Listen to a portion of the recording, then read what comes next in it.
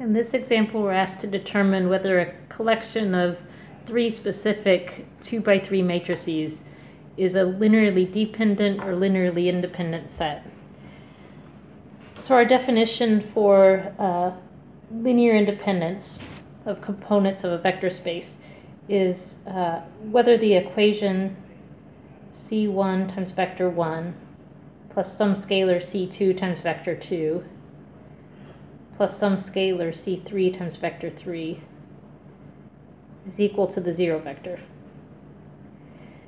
The collection of vectors are linearly independent if the only solution to this equation is the trivial solution, which would be where all of these scalar coefficients are 0.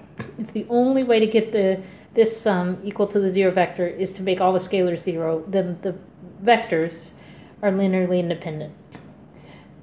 So in this case, to determine whether this collection of matrices is linearly independent, we'd have to actually look for a solution to that equation. So I'd set this up with C1 times the first matrix plus C2 times the second matrix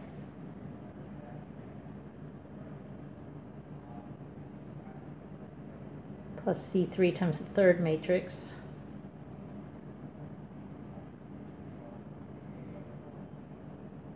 so much trouble drawing those 4s. Oop, no, I can't draw 2 either. Okay, is equal to the 0 matrix.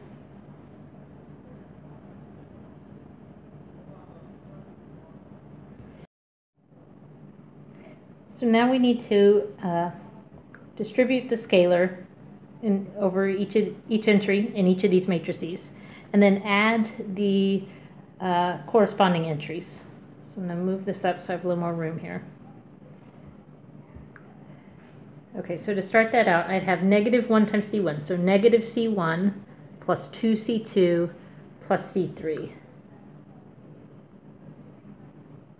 So negative C1 plus 2C2 plus 1 times C3. All right, now moving to the first row, second column, I have C1 minus C2 minus C3.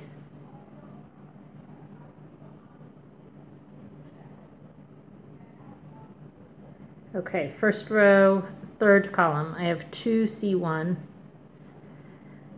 plus 3C2 plus 4C3. Okay, first, let's see, second row, first column. So 3 times C1 plus 0 times C2 plus 2 times C3. All right, moving to the second column, I have 1 times C1 plus 2 times C2 plus 2 times C3. This is a 2 here. Sorry about that. 2 times C3. Okay, let's see, last column of row 2.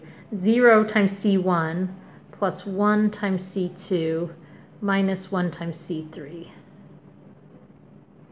Okay, and this again is equal to the 0 vector, which I'm just going to, so it's equal to the matrix whose entries are all 0. So that's only true if each of these entries is equal to 0. So what we have is really 6 equations, and I'm not going to write them all right now, but so we'd have, you know, negative C1 plus 2C2 plus C3 equals 0, and then this equals 0, and so on. Now, as far as solving this, I'm going to go to the simplest equation first. So I'm going to go, this looks to be a fairly simple equation. So from here, I know that C2 minus C3 is equal to 0, which means that C2 is equal to C3. Okay, so now I have that important fact established. Let me make this 3 a little clearer.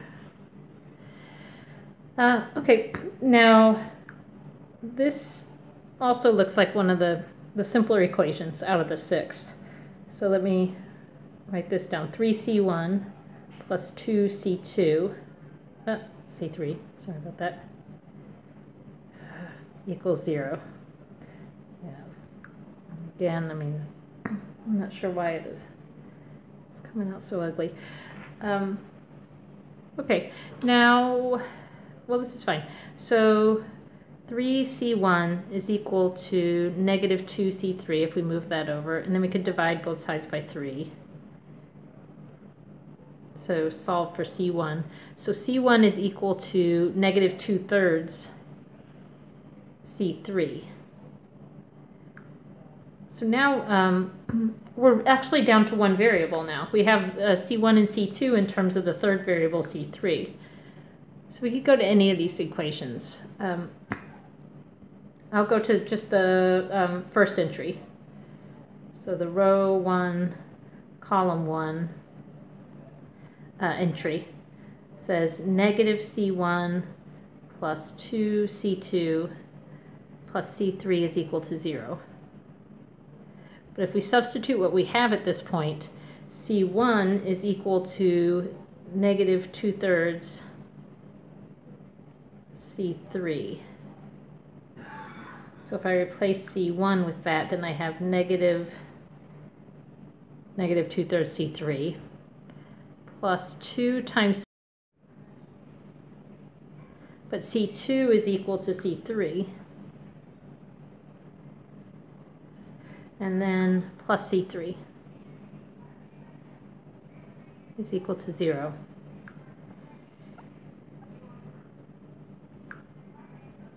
So this is positive 2/3 c3, and then 2c3 plus one more, so plus 3c3 is equal to 0. Now if we think of the 3 here as 9/3, and we add 2, then we have 11/3 c3 is equal to 0. So c3 is equal to 0. Well, if c3 is equal to 0, c2 is equal to c3, so that implies that c2 is equal to 0. And also c1 is equal to negative 2/3 times c3. Well, that'll be negative 2/3 times 0, so c1 is also, this also implies that c1 is equal to 0. So it turns out that the only solution to this system of equations, that's a 0, is to have all of the scalars equal to 0. Well, this is exactly what it means for the collection of vectors to be linearly independent. So since the only solution is the trivial solution, the collection of matrices is linearly independent.